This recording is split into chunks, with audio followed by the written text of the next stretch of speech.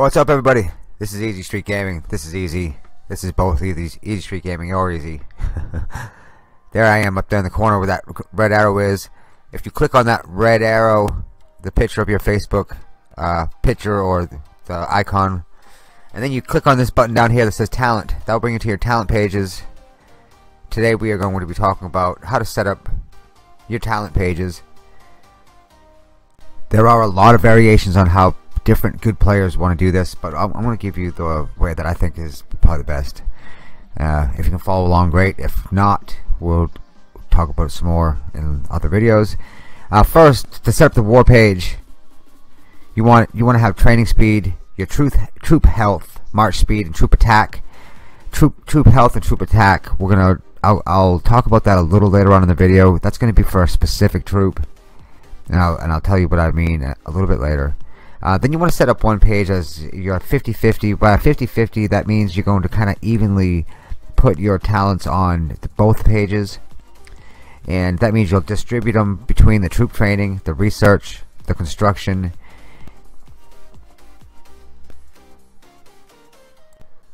and the production.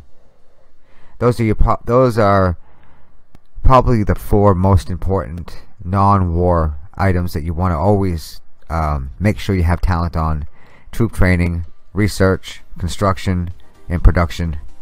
You know, people like to do gathering too, but gathering you have to be online and you have to be actively gathering for those to really work well. So production is actually a little better, I think. Last, you want to set up your last page for growth, and your growth page. Now this is gonna. I just want to tell you now. There's going to be another set of instructions I'm going to give some of the more advanced players. That's going to kind of go away from this right here. But for the newer players, you'll set up one page that has research, construction, production. You'll also have something on training. Go to like the first training and get all 15 of them in, and then gathering. So you'll have everything except for anything that has to do with war, because this talent page you will switch away from if you're going to do any kind of war attacks. So to set up your growth talent page, we're not going to put any kind of talent on any troop attack, troop defense, troop health, none of that at all. The only thing on the combat side we'll do is we'll get to the first training, and we'll get through the first training and maybe max out the first training, which I think is 15. And that way you don't have to switch back and forth every time you want to train as well. You can keep on training while you are using your growth setup. Now there's a way you can specialize this too, and you'll split up your growth setup into two different talent pages, and we'll explain that a little bit more as the video goes on. But for the newer players, you'll set up your growth page will kind of cover everything. So you'll set up mainly two things, which is your research and your construction. Those are your two major items on the growth page. Those are your buildings and the Temple of Wisdom, which is your research. What I would suggest is that you don't just go and fill up the first 5 things that you come to and then you run out of all of your talent points. You'll put the minimum amount. You'll notice that I just put the maximum on construction, and then the next one after that I had to put 5 on it. So I put 5 on the next one, then 5 on the next one, then it went down to research, and I put the maximum on it. So I'm kind of skipping over everything except for construction, except for research. We already put 15 on the training. I'm just going to read what's on the right side because there's some important points I wanted to make, so I reminded myself. That's how you do it. I can't stress enough how important it is to try to learn the bonus system. Check the bonus page often until you feel every change that you make on your runes and on your talents. By feel, I mean a lot. If you're just upgrading things to upgrade them because you have the resources to do it, but you don't really know what it's upgrading, you're sure you're advancing the base, but you want to feel every single addition that you make to your base. So by that I mean, if you understand where everything is going and what impact it has on everything, then you'll have a better understanding as to what you want to do and when. And the only way you can do this is to open up some of these odd pages that you may not have never even seen. I'm sure that there are some people that have never even gone into this the check bonus screen, where this shows every single bonus that I have on this page. So right here you can see I have construction speed at 59%, and that is a combination of the Dragonkin, the talent page, the rune page, the research that I have done already, and the research speed I have at 61.8%, and that's all the buildings, the Dragonkin, the talents, the fire, you know, the little fire that you light when you come on every once in a while. It's right now, at the current time, it's actually at 3%. Research. One of the philosophies I like to use is always try to improve upon what you're already doing well. So when you're checking out all of your different bonuses, see what you've already got going well and try to improve upon it, because that will just get you to shine a little better. Okay, so Brutal Age has many repetitive actions that are necessary to operate at your max capacity. Get in the habit of switching runes before every building upgrade, research, gathering, training troops, even attacking other players.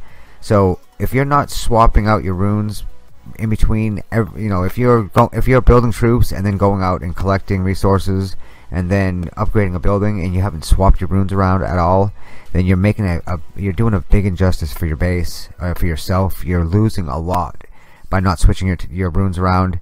If you don't have any yet, because you're just a new player, you'll understand once you start getting all this stuff. So swapping your talent page can be just as vital as swapping your runes. Once you understand all the bonuses and how your talent page works alongside of your runes, the cost is 200 gems to swap from, let's say, the 50-50 page to a war talent page for server war, for example.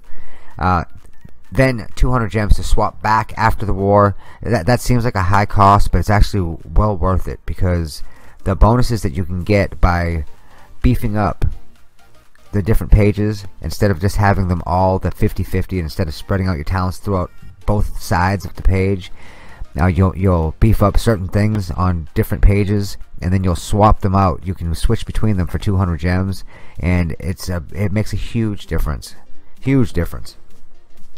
So now here, as another little demonstration of how I'm not going to go and just use all of my talent points on everything.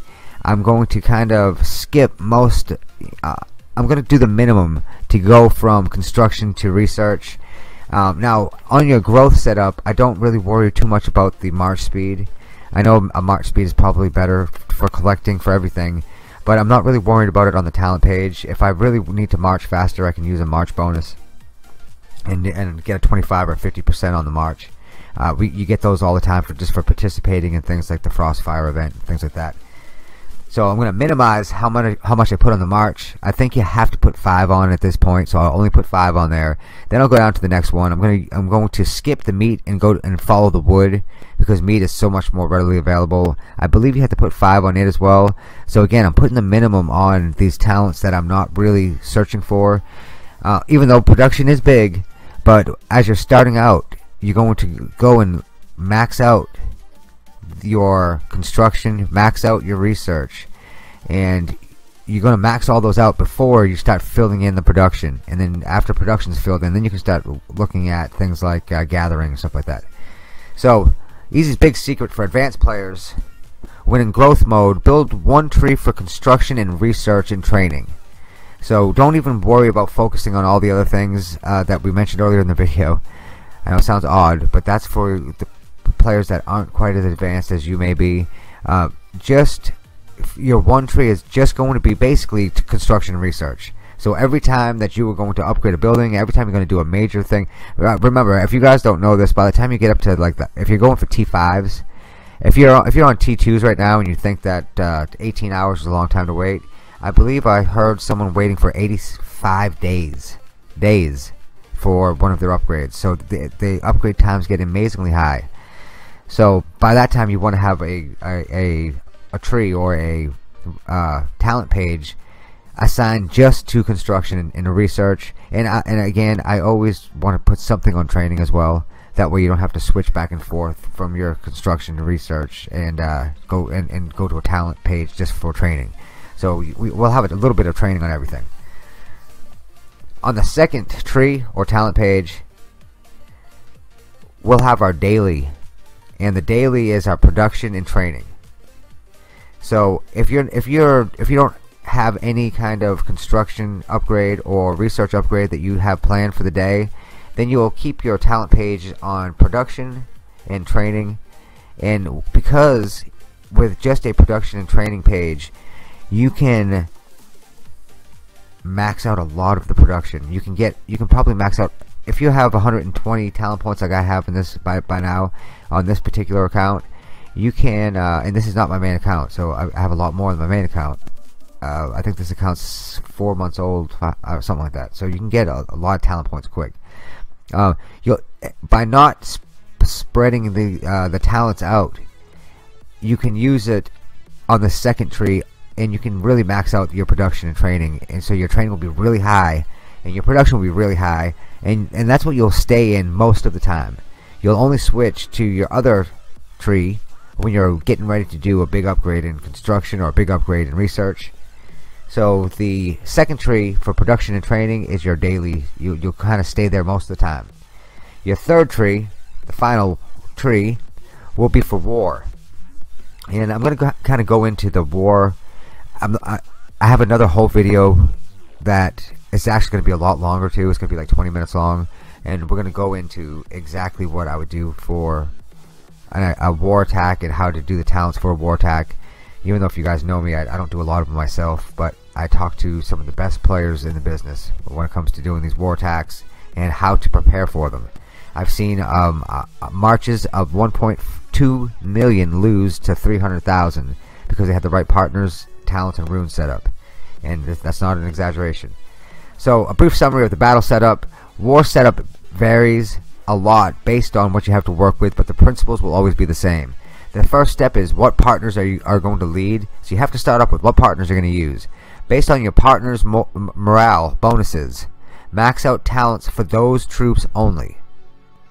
So I'll say that again. Max out the talents for the troops only. So you have to start off what heroes you're going to bring. In this example, we're going to bring a blue team, which is the blue black shaman, blue nomad, blue colonel, blue berserker. They all do bonuses on the shaman. The 3-star does plus 30, the 4-star does plus 40, the 2 5-stars do plus 50. That's all morale boosts for the shaman. So because they all do shaman morale boosts, we are going to only build shaman troops when we're getting ready for this attack. And and on our talent page for war, we are going to max out all of the shaman based items. So we won't have any on Beastmaster, we won't have any on Warrior. We'll start off by putting as many as we can on Shaman health and Shaman attack, and that's all the time we have. We're gonna get into this a lot more in the next video. Hope you liked the video, guys. Leave comments in the comment section. I'm gonna try to do more of these videos because I know a lot of people ask for them. I know I do mostly partner guides, but I think you need this stuff too. So I hope you enjoyed it. Till next time, it's been easy. Take care, everybody.